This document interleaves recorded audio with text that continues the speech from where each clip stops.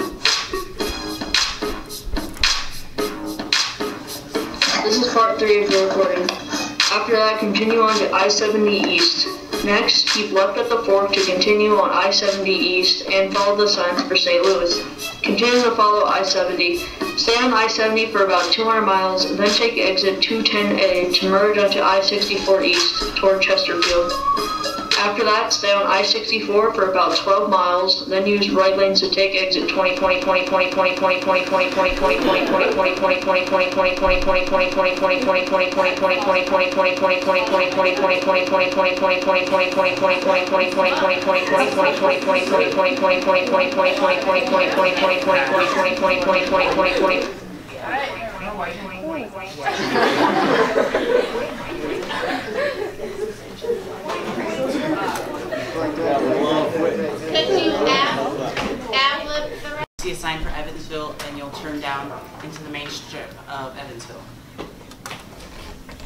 And then here is our travel log.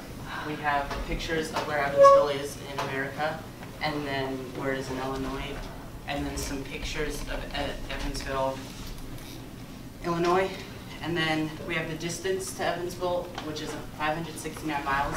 It would take about 9 hours, and the average gallons, or the average miles per gallon, or it would take about 50 gallons of gas to get there. And the average cost for gas in Sioux City is $2.32.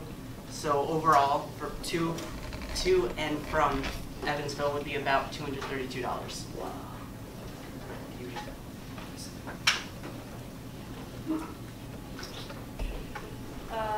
Your average speed to Evansville and back is about 67 miles per hour. What you will need for the solar eclipse will be just solar eclipse glasses. You will want to leave 1 to 2 days early to get there on time and be ready for the eclipse. And you can only look at the eclipse without glasses when it's in totality.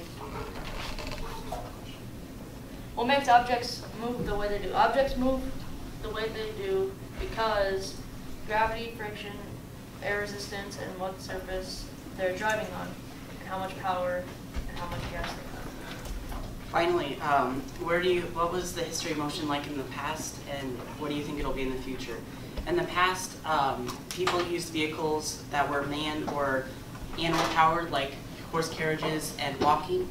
And if you walked to Evansville, it would take about 180 hours. And then nowadays we use engines and motors that are fueled by gas, oil, and electricity. And with that, it would either, if you took a plane, it'd take about 5, 6 hours to get to Evansville. And if you took a car like we did, it'd take about 9 hours.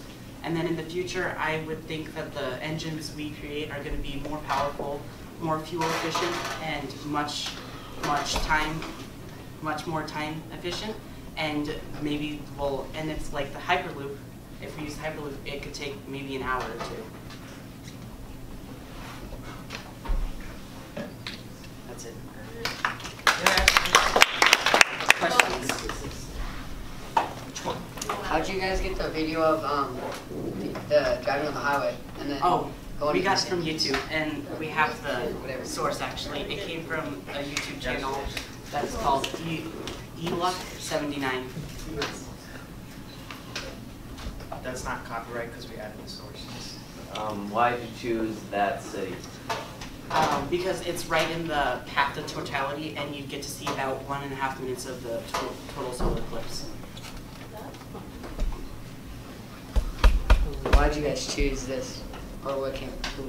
We were inspired by the recent total eclipse that happened in August. Yes. And we thought this would be a good destination for our class because we're all very interested in science and math.